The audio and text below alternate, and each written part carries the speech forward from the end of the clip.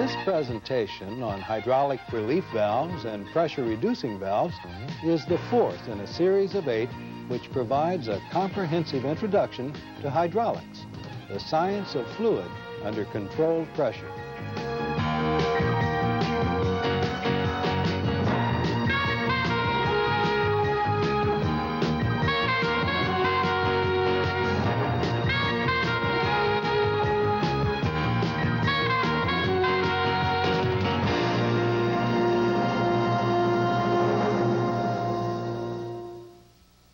I'm Paul Cook for Sperry Vickers. Pumps used in hydraulic systems are positive displacement units.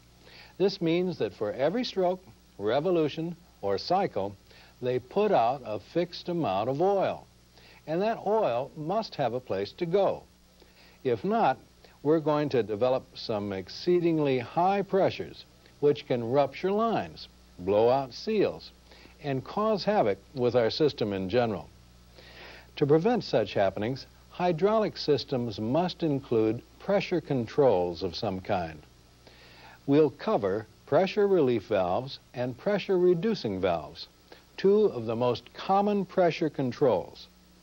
Let's start with the relief valve. In its simplest form, it doesn't have to be any more than a ball or poppet held on its seat by a spring. Here we would just tighten up on the spring until it was easier to move the cylinder with its required load than it would be to push the poppet off its seat. Oil, like all liquids, takes the course of least resistance. If the cylinder is overloaded or stalls, the increase in pressure overcomes the spring load on the poppet. The poppet is then lifted off its seat, permitting the pump delivery to go to tank at a safe level. Pretty simple, you say, and it is. But let's take a look at that spring. If the area of the poppet seat was only 1/4 of a square inch and we wanted a pressure setting of 1,000 psi, our spring force would have to be 250 pounds. Force equals pressure times area. That means it could support 1/8 of a ton without compressing, and that would have to be a very stiff spring. Now, let's go back to our circuit and assume we have a 1,000 psi setting on the valve and a gradually increasing load on our cylinder. When the pressure reaches 1,000 psi, nothing happens because the hydraulic force on the poppet is exactly equal to the spring load. Any further increase, no matter how little, unseats the poppet and a very small quantity of oil begins to flow through. This is called the cracking pressure because the valve is not yet open enough to pass the full pump delivery. The more oil we push through the valve, the wider our opening must become, and, of course, the more we must compress the heavy spring. And that, in turn, is going to take more pressure. Now, if our pump were a small one, say 1 or 2 gallons per minute, the increase in pressure would probably be negligible. 15, maybe 25 psi. A 10-gallon pump at the same spring setting, however, might require an increase of 150 to 200 psi to pass its full delivery through the valve. This difference between the cracking pressure of a relief valve and the pressure at which it can pass the full pump delivery is called override.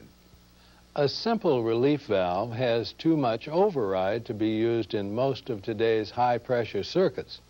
One suggestion might be a larger valve, but then we'd have more area under pressure, and this would require an even heavier spring, so you can't gain that way.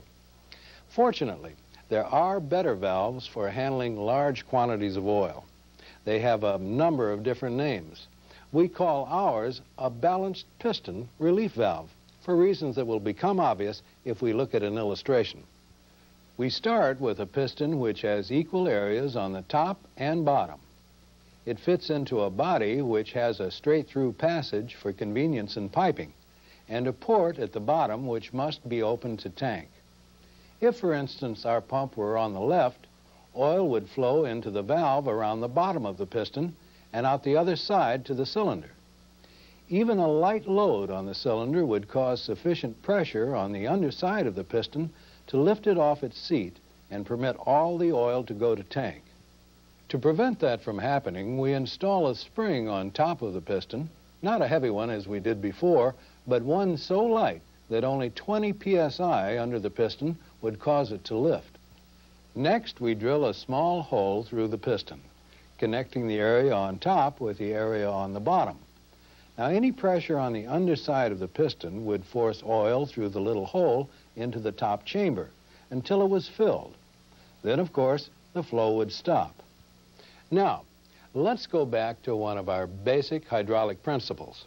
To have flow through an orifice, there must be a difference in pressure. If there's no flow, the pressures will equalize. And once our top chamber is filled, the flow stops, and the pressures top and bottom become the same.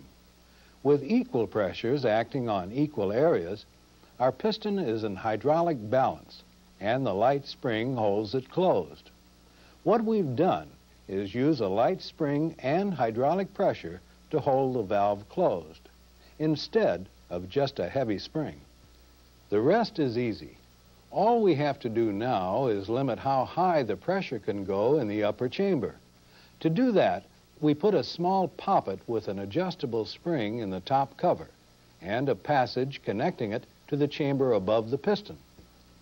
If we set the poppet to open at 500 psi, the pressure above the balanced piston will be limited to 500 psi. With 500 psi and our light spring holding it closed, the most pressure we can get in the bottom will be 520 psi.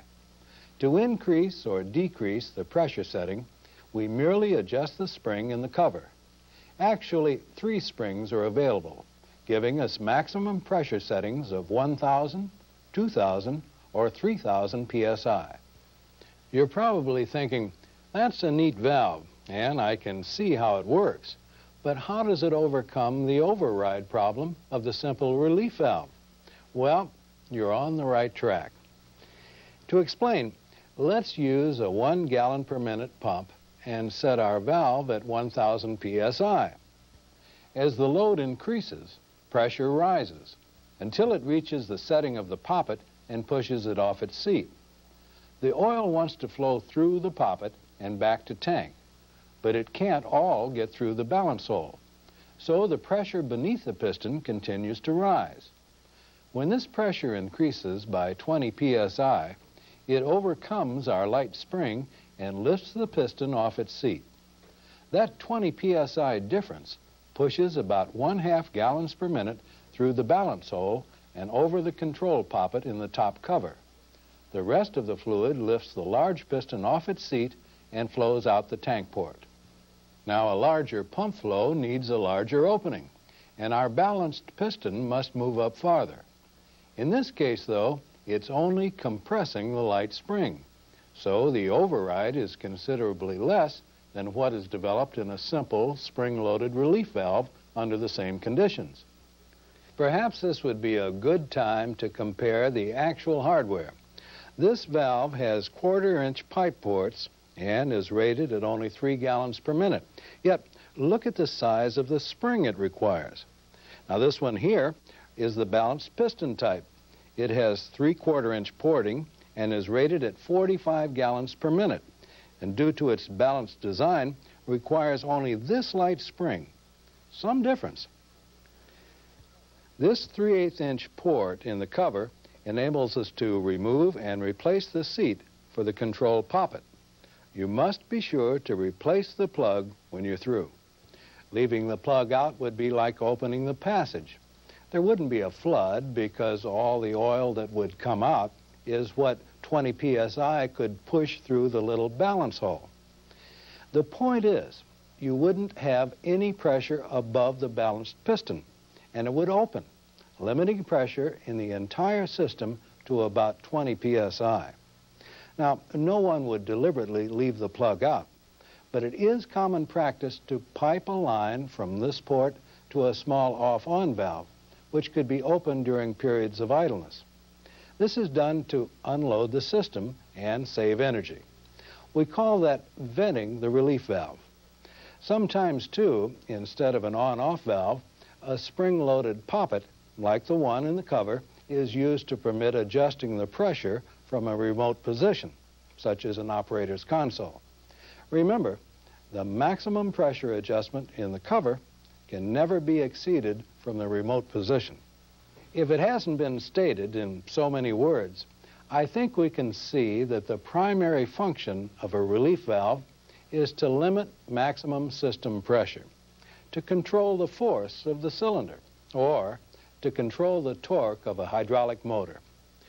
Occasionally, it may need an assist from another valve to get the job done. Let's assume we have a circuit with two clamp cylinders, one larger than the other. The larger clamp cylinder requires less pressure than the smaller. Here we have a pump, two cylinders, and a main system relief valve.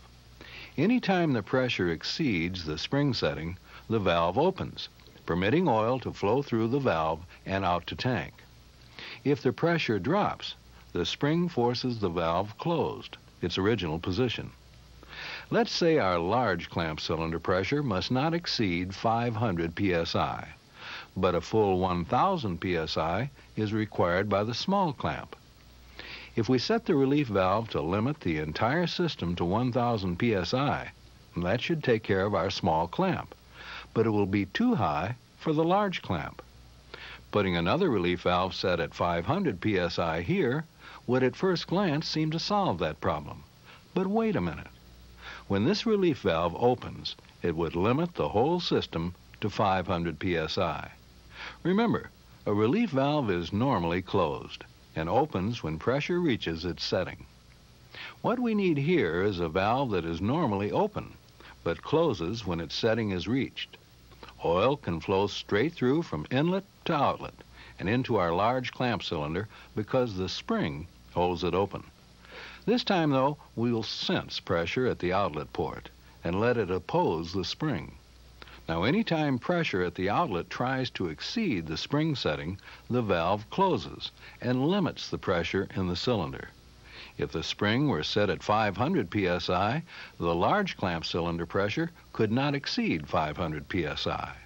Pump flow would still be available to the small clamp right up to the main system relief valve setting of 1,000 psi.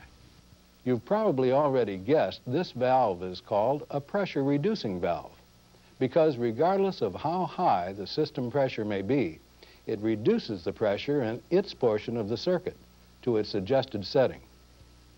A more realistic view of a pressure-reducing valve would look like this.